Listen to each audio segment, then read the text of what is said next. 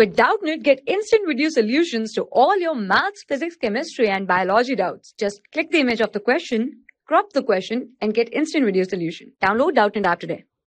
Okay, so hello everyone. Now this question says that calculate the mass of limestone required to produce 112 kgs of quicklime by burning it. So let us begin with the solution. So first of all, we know that limestone is nothing but it is calcium carbonate, which is CaCO3, and quicklime is nothing but it is calcium oxide, which is CaO. Now we know that on heating calcium carbonate, it decomposes to give calcium oxide, that is quicklime, and CO2 gas. So let me write the reaction. So the reaction will be CaCO3, that is limestone, decomposes on heating to give calcium oxide plus carbon dioxide, that is CO2.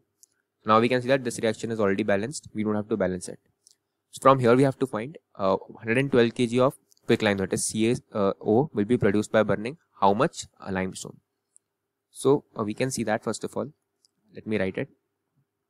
1 mole of CaCO3, that is limestone, produces 1 mole of quicklime, that is calcium oxide. So therefore we can calculate their molecular masses and write the same thing for them as well, since we are just matching the stoichiometry. So let us calculate their molecular masses. So first of all, let me calculate it for CaCO3. So we know that for calcium it is 40, for carbon it is 12, and for oxygen it is 16. Since we have 3 oxygen, so it will be multiplied by 3. So on adding this up, we get the molecular mass of calcium carbonate to be equal to 100 gram per mole. And similarly, I can calculate it for, let me write, calcium oxide as well. So for calcium oxide, we have 40 for the calcium and 16 for oxygen, giving us 56 gram per mole. So from here we can write that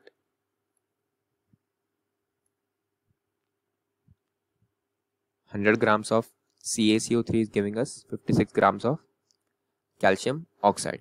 Or I can write it vice versa, that, let me write it, 56 grams of calcium oxide will be produced with 100 grams of